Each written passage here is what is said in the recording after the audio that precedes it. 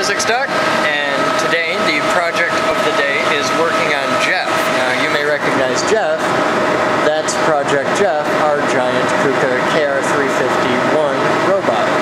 Now we've got the new cage in place, and it's looking quite beautiful. You'll notice we even got it KUKA orange, had that custom done.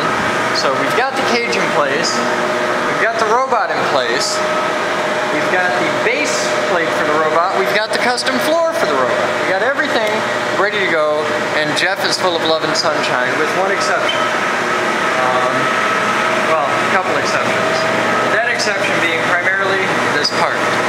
Now this is the interface card between the robot and its servo amplifiers. And here I'll show you. This is everything all opened up. This is the onboard computer, the main brain of the robot, which runs an outdated version of Windows. It actually runs like 95 or 98. And this card inside here is verschnicked.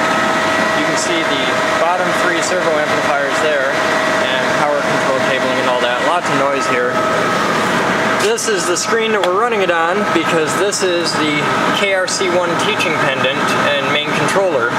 And it came to us this way. It was about this big when we first started, and this just keeps growing bigger and bigger, and now you can't read the whole bottom half of the screen, so we can see it there. And I'll cycle through some of the errors, and you can get an idea of some of the things wrong with it. So yeah, it's a very unhappy robot, and we're going to work on fixing it.